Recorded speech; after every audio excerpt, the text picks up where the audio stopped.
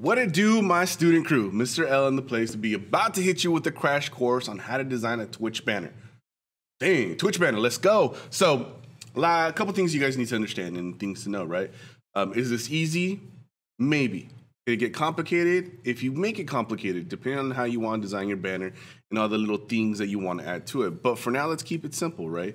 Also, like I do, I keep kind of a board, a pin board or Pinterest board of inspiration, ideas, things that I think are cool that I want to apply to a design. So always think about that when you're putting stuff together, when you're planning your attack, right? Also, make sure you take a look at Twitch, right? Because now Twitch profiles have this big offline banner where it lets you leave a video saying, hey, thanks for coming to the channel. So we got to think about that when we dive into our design process, right? So how about it? You guys want to jump into Photoshop? Jump into Photoshop and get ready? Let's go. Let's do this. All right, now that we're in Photoshop, let's set ourselves up, right? So a couple ways to open a new document: File, New, which is the same if you're on a Mac or Windows, Control or Command N. Control, obviously, if you're the Windows user, Command if you're the Apple user, or Create New. In this case, I'm just going to actually go to Create New. Boop. And hopefully you've watched my video on setting up efficiency in Photoshop. So I have all my templates already saved. So since we're designing for Twitch, let's get my Twitch banner. Where'd it go? Right here. Boom. So if you're curious, the Twitch banner is 1200 by 480. 1200 by 480. Click on that. We can label it right here. This one, I'm actually going to redesign a banner for myself. Boom, VPHS graphics, cool. Keep all this the same, and then just hit create. Once that dialog window disappears, you have your canvas right in front of you, this whiteboard. Now, things to think about. Are you designing for yourself? Are you designing for your school, for a team, for someone else? In this case, since I'm designing for myself, I gotta understand and know what my school colors are. Luckily, Photoshop allows me to build libraries, which I've already done, to set all this stuff up. So let's go to my VPHS library. Let me get my Villa Park blue, boom, and then I'm gonna hit Option Delete on the keyboard to fill my background color. And I'm also gonna unlock it because eventually I'll do stuff to this background. Quick thing to know and understand is that Twitch now has this weird, and I'm just gonna create this rectangle right here. Now there's like rectangle in the middle. I'm gonna align it in the middle so you guys can see. Boom, boom.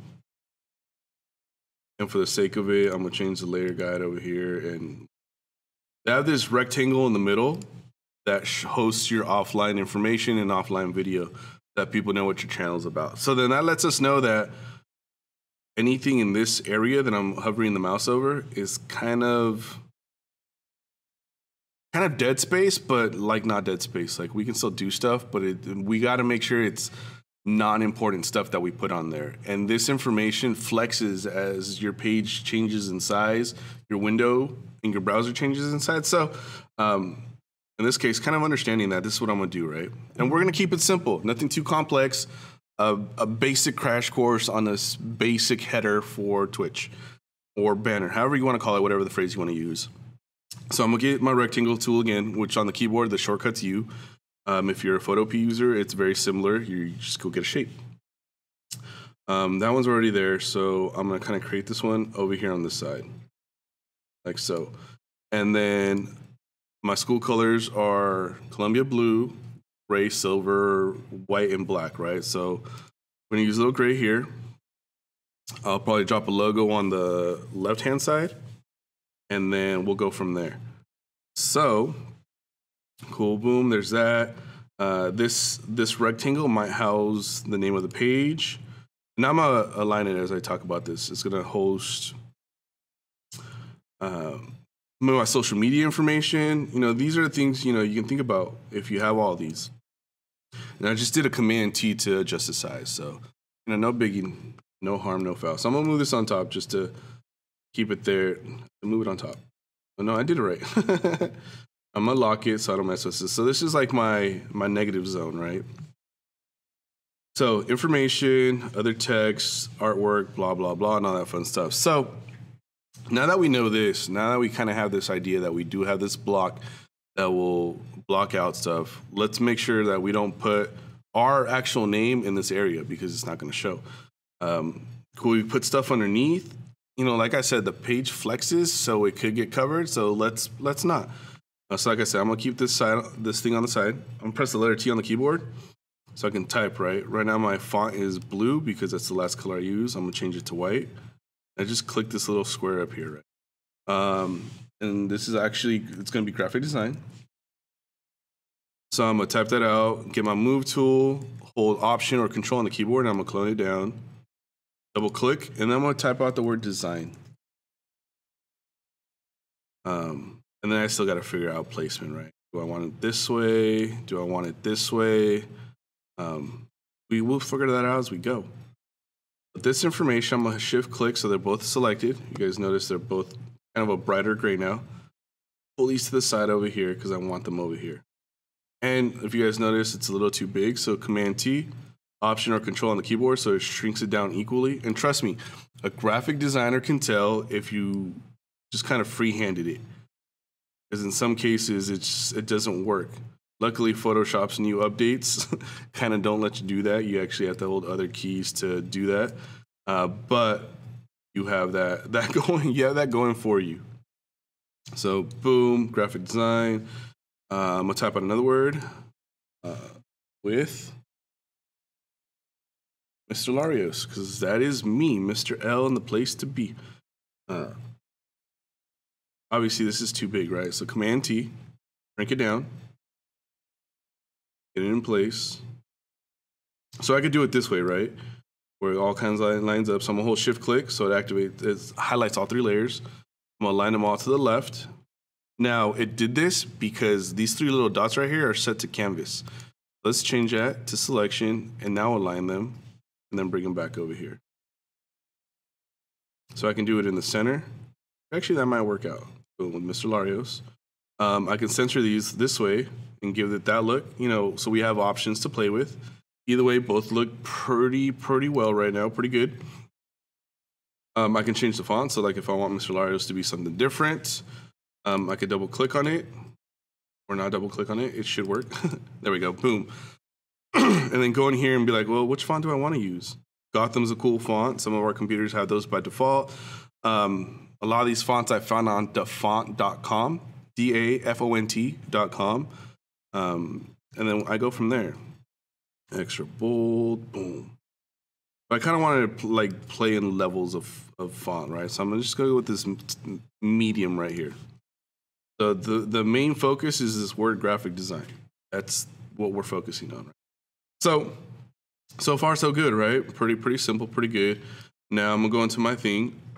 Being that I do teach a CTE class, I'm gonna drop my CTE logo onto the document, kind of place it over here, and I'm gonna shrink it down. Smidge. Remember, it's gonna get cut off, so maybe I want to shrink it down more. So like it fits, and it's not fully cut off. The text and everything's still visible, so that's cool. Another thing I'm gonna do is go back into my shapes right here, get an ellipse, because I kind of want to make this stand out. So I clicked, started my circle, then I held Option Shift on the keyboard. So boom. Obviously that's blue, don't want that, I'm gonna make it white. And I'm gonna drop it underneath the layer. I'm gonna rearrange my layers so that it has the white backdrop. So it stands out more, so it has a little pop to it. Now, you know, so far so good, right? I can have words repeat along the background if I wanted to, just to be like, oh, dude, this is graphic design, which would also work.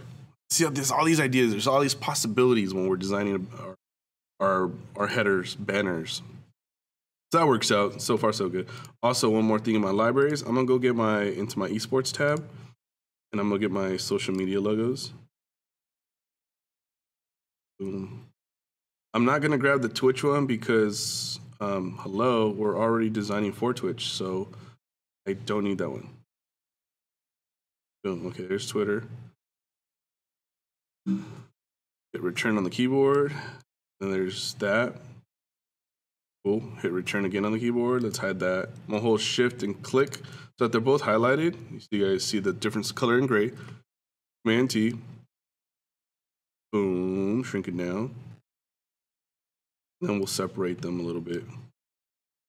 I think the Instagram logo is a little bit bigger, so I'm gonna click on that layer, Command T it. I'm gonna zoom in, Command or Control plus on the keyboard, depending on your platform.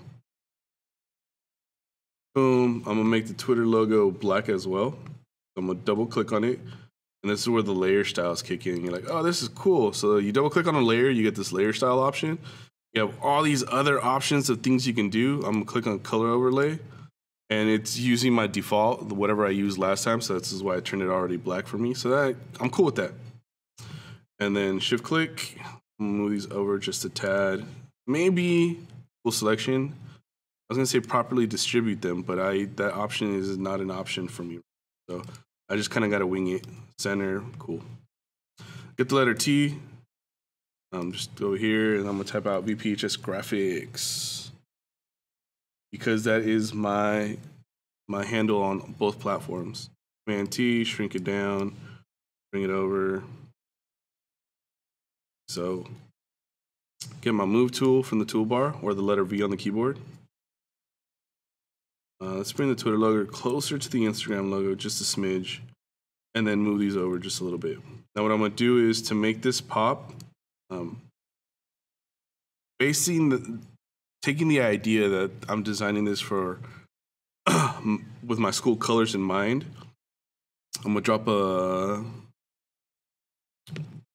white rectangle behind there, right? So let's go to my shapes again. Click and hold, white rectangle, click and drag from here over to the right. Boom, cool. Actually, blue works too, but I don't know if I want to use blue. I'm gonna rearrange my layers so that we can see those icons. Get my move tool, cool. So that's not too shabby. You know, possibilities, but for the sake of it, I'm gonna go to the word VPHS graphics, go up to my swatches right here and change it to black. And the cool thing is the recent updates to Photoshop show us all our recent uses of colors, the recent colors we use. If not, it's just, just hitting a drop down and picking a color. In this case, boom, there's that option. I could have gone into the text tool right here, chosen the color. If any of these things on the right-hand side ever disappear, they're all found under window. So you lose it, misplace it, boom, you can find it again. So not too shabby. This is very, very, very basic, right? Now, since I've done this in the past, I have pre-installed patterns on my Photoshop. So I'm gonna double click on my layer 0. I'm gonna open up my layer style again, that utility belt of awesomeness. I'm gonna go pattern overlay. And since I've recently used this pattern, it shows up by default. I can change the scale. I can change the blend mode, just like if I were doing the blend mode for everything. The opacity, I don't want it that bright. So I just keep it subtle, like it's there. So it adds a little something to the page, right? The scale, link it with the layer and all that fun stuff, and then I hit OK. So for the time being, that's pretty basic, right? That kind of works. And again, this blue block reminds us that this is kind of like a negative zone. So we don't really want to put a lot of valid information there or important information, right? Because it'll cut us off. So, for a start, that works. Would I probably take it up another notch because I'm the teacher? Probably. Are you the beginner and you want to learn how to do this? Then this is the starting process. So hopefully this helped you guys all out and got you started. But for now, I'm gonna leave it at that. If you guys have any questions, feel free to shoot me an email. You guys now know my social media handle. Shoot me a tweet, send me a message. Say, hey, what if I want to level up? Or just stay tuned because there'll be more of this coming your way soon. So again, I hope you guys enjoyed all that. Thank you guys for tuning in. Thank you guys for listening. I hope you guys all have a fabulous day. Until the next one, hasta luego. So I took it up another level. Here's my final design. Enjoy.